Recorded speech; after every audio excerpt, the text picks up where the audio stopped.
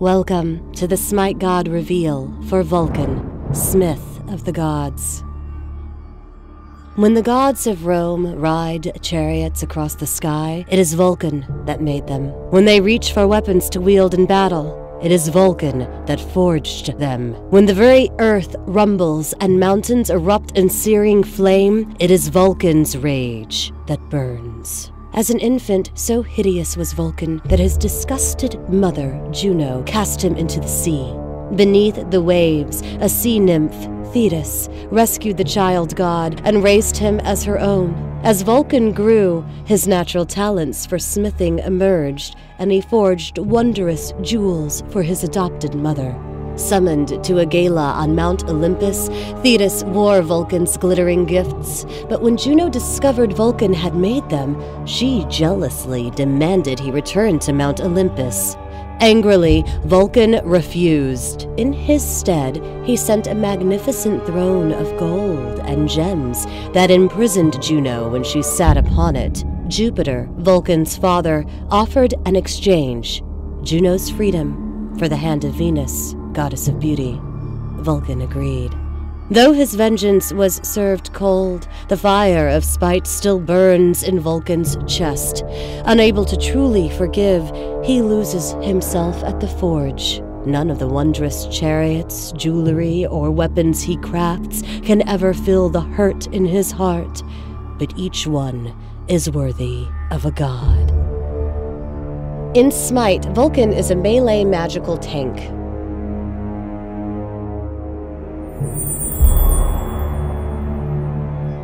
Vulcan's passive ability is called Forge. Vulcan transfers a portion of his health and protections to his turrets. Also, when he's in close proximity, his structures regenerate. His first ability is called Backfire. Vulcan blasts a fireball out of his forge, dealing magical damage to all enemies in its path and knocking him back 20 feet. Vulcan's second ability is called Inferno Cannon. Vulcan constructs a cannon that shoots fireballs in a cone that deals magical damage to the target.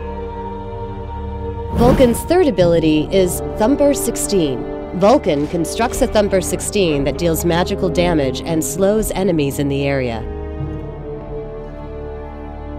His ultimate ability is called Volcanic Overdrive. Vulcan gains movement, speed, and protection. All of Vulcan's structures fire at a quicker rate and gain significantly higher regeneration.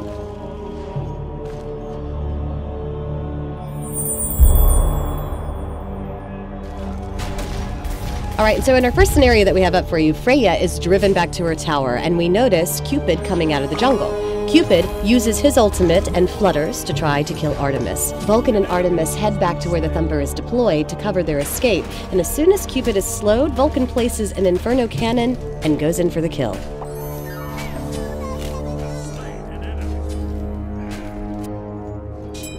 In this fight, Vulcan notices enemy Ra trying to escape from his teammates, so he uses Thumper 16 and Inferno Cannon to cut off the escape.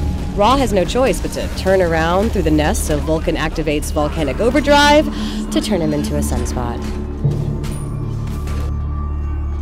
And finally, what we've got here, Vulcan sees a team fight brewing in the middle lane. He leads off with a Thumper 16 on Kali and Cupid, getting a quick kill. He uses Volcanic Overdrive and then lays down an Inferno Cannon, and that's quickly gone. With the run speed buff from his ultimate, he's able to chase down Kali, who uses Aegis, only to die a second later.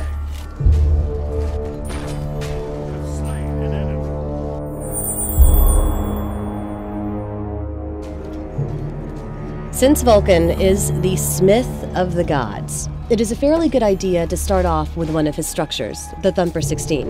It is great for early game farming and for harassing enemy players. After that, you should get the first rank of Inferno Cannon for additional damage. At level 3, you should consider picking up Backfire for escape purposes and to expand your burst capability. From there, the priority should be Volcanic Overdrive, Thumper 16, Inferno Cannon, Backfire. Thanks for watching the SMITE God reveal for Vulcan, smith of the gods.